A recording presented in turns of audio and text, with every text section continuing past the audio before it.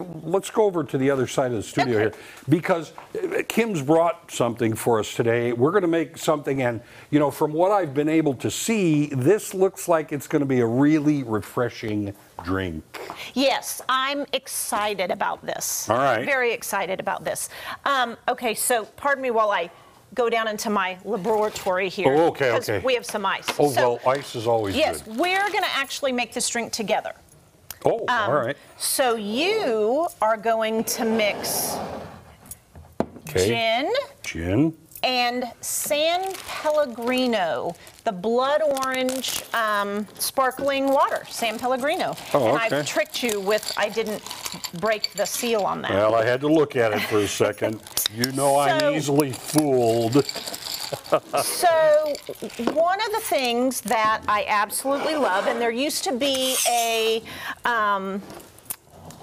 little restaurant and outdoor bar in town that sold these, and they were called Brambles.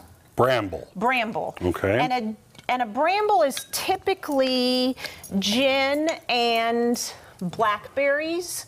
Okay. And so I kind of make, you know me, yes. I always have my own little version of everything. Now, before you go any further, you're saying brambles. So bramble is how much gin am I working with? Well, let's do 2 of those. 2 of these, okay. Yes, and the top of a shaker is roughly like 1.5 ounces.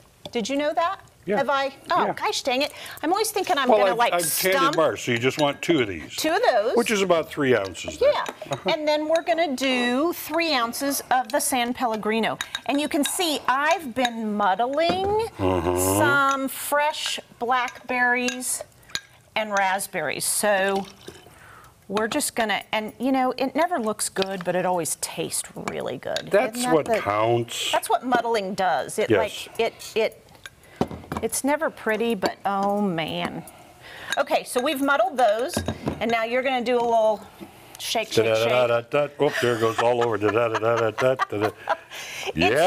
a show unless Tom and I have a blooper. Now, what's happening, and you need to remember this because I didn't think about this, this has got carbonation here. Yes. So as soon as I started shaking it, it went, no, you won't either. Yes. All right. So you're just going to pour us a little in there. And so what we've mixed it with is the Blood Orange San Pellegrino sparkling water.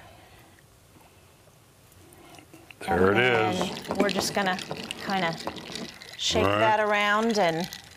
Cheers. Better days. Yes.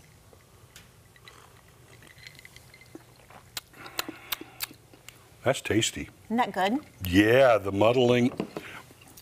Isn't that nice? I think it's got a good taste to it. I think so too. So what do you call it? It's a bramble, but you've kind of mixed it up with your own. I'm calling it a blood orange bramble. Blood orange bramble. Yes. Let's taste this again. Nice way to start a long weekend. Or I guess it's not a long weekend, is it?